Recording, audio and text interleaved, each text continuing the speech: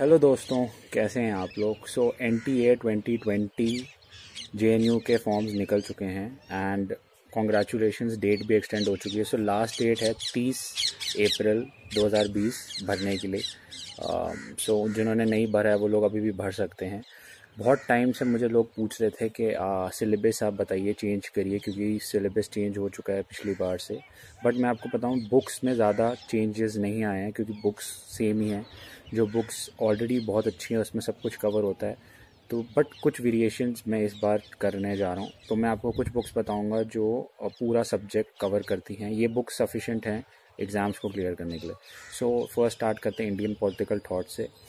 Now Indian political thought हम दो हिस्सों में डिवाइड कर सकते हैं। एक है एंशिएंट और मिडीवियल, और सेकंड है मॉडर्न पॉलिटिकल थॉट। इन दोनों के लिए बुक्स आती हैं और दोनों के लिए मैं एक ऑथर जो है रिकमेंड करता हूँ, वो है रुचि त्यागी। रुचि त्यागी एक काफ़ी अच्छी बुक है, very easy to understand and सब कुछ बहुत अच्छे तरीके से दिया हुआ है। उसके जगह आप इंडियन पॉलिटिकल थॉट ओपी गाबा भी ले सकते हैं, वो भी काफ़ी अच्छी बुक है। इसके अलावा अगर आपके पास कोई और बुक है इंडियन पॉलिटिकल थॉट में, तो आप मुझे एक बार कमेंट सेक्शन में बोल सकते हैं, मैं बता दूंगा अगर वो काम की है या नहीं है।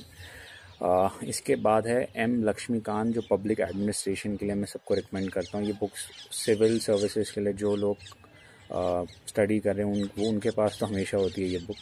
ये बहुत अच्छी बुक है। नाउ एक सब्जेक्ट में स्पेशल इंपॉर्टेंस देना चाहता हूँ जो लोग भूल जाते हैं, वो है comparative politics. Now comparative politics से पिछले साल भी बहुत ज़्यादा क्वेश्चंस आए थे।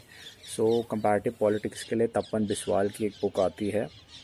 नाउ मैं वैसे बोलूँगा कि आप प्लीज़ तपन बिस्वाल को ना छोड़िए, क्योंकि ये काफ़ी इम्पोर्टेंट और कंफ्यूजिंग सब्जेक्ट हो सकता है काफ़ी लोगों के लिए। मुझे बता सकते हैं अगर आपको इसमें कोई प्रॉब्लम है तो। नाउ इंटरनेशनल पॉलिटिक्स, इसमें इंडियन फॉरेन पॉलिसी भी आती है।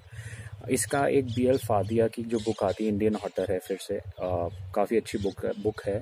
काफ़ी लोग कहते हैं ऑक्सफर्ड, हाँ ऑक्सफर्ड भी बहुत अच्छी है, बट ऑक्सफर्ड अगर आप पढ़ने जाएंगे तो उसमें आपका बहुत टाइम लग जाएगा, क्योंकि उसमें काफ़ी सारी चीज़ें हैं जो हमें नहीं पढ़नी है। आप कंपैरेटिवली इसमें रीसेंट जनरल नॉलेज के भी क्वेश्चन आ सकते हैं, कौन सी पॉलिसीज़ बीजेपी के लिमिट में। गाइज, लास्ट बुक जो है वो है वेस्टर्न पॉलिटिकल थॉट की। वेस्टर्न पॉलिटिकल थॉट भी काफ़ी कंफ्यूजिंग सब्जेक्ट हो सकता है कई लोगों के लिए, स्पेशली उन लोगों के लिए जो लोग पॉलिटिकल बैकग्राउंड से नहीं है, पॉलिटिकल साइंस उन्होंने BA में नहीं करी थी, उनके लिए काफ़ी डिफ़िकल्ट सब्जेक्ट हो सकता है। अगेन मैं इसमें BL फादिया की बताऊंगा, जो प्लेटो टू मार्क्स कवर करती है। इसमें एंशिएंट से लेके मॉडर्न थ्योरिस्ट की सारे उसमें थ्योरीज़ हैं। That is a amazing book BL Fadia की। कंपैरेटिवली गाइज, आप मुझसे पूछ सकते हैं anything, I respond in 20 to 48 hours, हमेशा की तरह।